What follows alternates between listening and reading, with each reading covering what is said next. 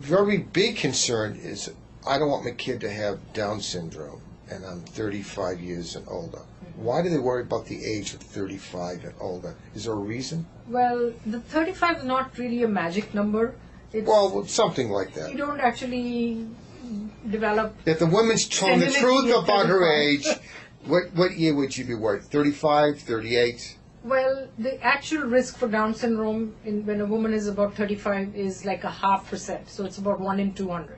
Why that number keeps coming up is because when people are offered amniocentesis, the risk of amniocentesis is about 0.5%.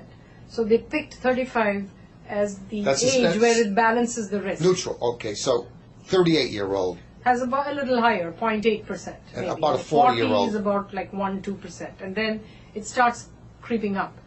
Now, today we have basically very kind of like screening programs that are available with a lot of debate about what is the best screening program for Down syndrome to offer a woman. We have a very early test, it's called the ultra screen, which is done around even before like 9 to 10 weeks, 9 to 10, 11 weeks of pregnancy. And in that test you measure the size of the back of the neck of the fetus, what's called the nuchal fold.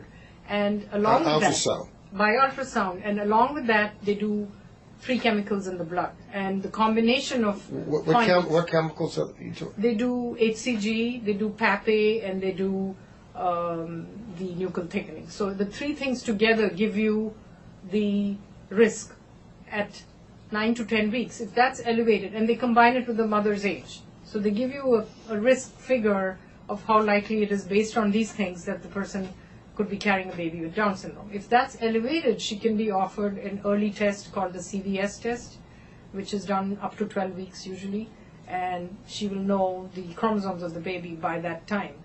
There's a second stage at which screening is done, which is at 15 weeks in the pregnancy, where again you do some of the serum chemistry, AFP, estriol, and HCG, and then you give a risk at that point. Then there's ultrasound. Ultrasound can pick up lots of what we call soft markers, which may suggest Down syndrome.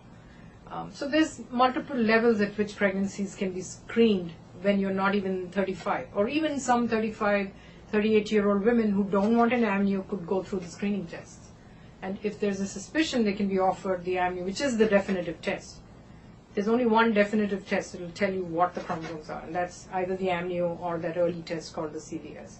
Say they didn't know, she didn't do anything, and she has a kid born with Down syndrome.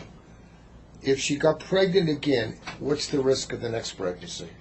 It's pretty low. So it would be about 1%, we say, because we're not exactly 100% sure what causes that extra chromosome to creep in. It's called non-disjunction. So it's like a pair of chromosomes didn't separate cleanly, and two crept into one egg or one sperm.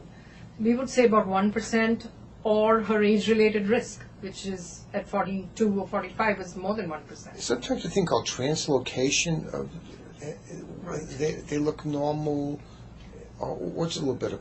Right. About 94-95% of babies with Down syndrome have the trisomy, the whole extra number 21 chromosome, which is what we said, a sporadic event that's not inherited. But maybe about 3-4% of Down syndrome babies have the extra 21 chromosome sitting on top of another chromosome, which is called a translocation. So it's not lying free. That's a good reason to test every single baby with Down syndrome. Even though you know they have Down syndrome, you should establish that whether they have a trisomy or a translocation, because if it's a translocation, the parents should be tested. One of them could be a carrier for this translocation, in which case they do have a significant risk of another baby with Down syndrome. Do we know why some kids with Down seem to be brighter than some other kids with Downs, or anything in the genetic markers? There's no test that can actually predict, the severity of the developmental problems. Oh, some kids have more of a cardiac risk. There's nothing we see in the genetics yet? Not yet. So this is a big problem in genetics on the whole. Well, it's because we have all those other genes and modifying effects, your environment, your interventions, and your genetic background. They all interact to make the baby who it is. So it's hard to predict exactly the severity of the intelligence problems or even the birth defects that could be present.